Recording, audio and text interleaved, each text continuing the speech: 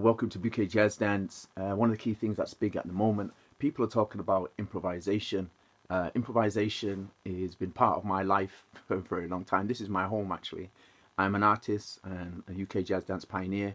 Improvisation is at the heart of what I do. UK jazz dance came from intensive improvisation. Yeah, you can't get away from that. Now, what happens, people don't know that is the root of it. Now, what happens is dance doesn't happen in a vacuum, which will help people. And what happens, individuals been talking about, improvisation. What does improvisation mean to me? Improvisation is part of my living, and part of how to develop the skills to improvise was through being involved in a wide range of arts, more than most people are. Now, what happens, you get stimuluses. So this is me in my home. At the moment, I'm doing amazing projects to do with improvisation, okay? To stimulate myself, I have books and art, and I actually do art. I do interior decorating. So what happens in the blue lab, the color blue is how I inspire myself.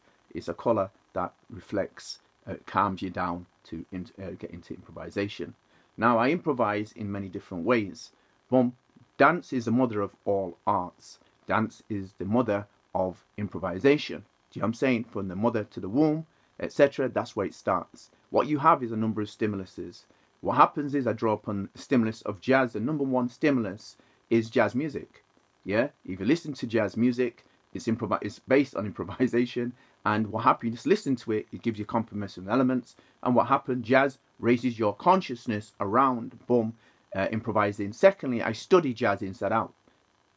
And then what you do, you transfer the knowledge of jazz into a creative process. So because I've done a wide range of styles, what happens is my pool, when I start to dance to jazz, I mix and blend them styles accordingly. Now what I do, I use the musical composition to develop what I'm doing. Now improvisation is simply three things. All you have to know is explore, devise and create. At the end of it, pushing the boundaries of your learning, thinking, development. The key is I use a philosophy. That philosophy came from our actual religion, our culture, our spirituality was you must live each day with abundance. That's what you're supposed to do. That was taken into jazz. Jazz took on that element, particularly modern jazz, was push the boundaries of your learning, thinking and development. That is what I do as an improviser. But listen to me carefully. I explore selflessly, putting loads of hours in. I create, I devise, creating, using loads of hours and create. Yeah, exploring,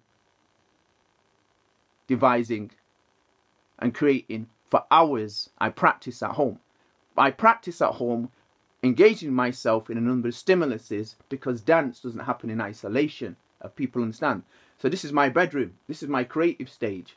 Yeah, so when I'm creating, this is what I do in my home.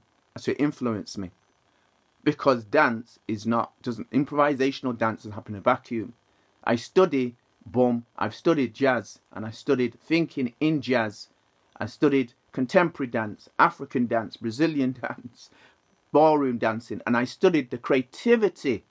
I studied engineering, design in fashion, hair. All these are stimuluses for you to improvise. If you go into the arts, you'll look at the arts, looks at various different things to develop itself. Bouquet Jazz Dance talking about improvisation.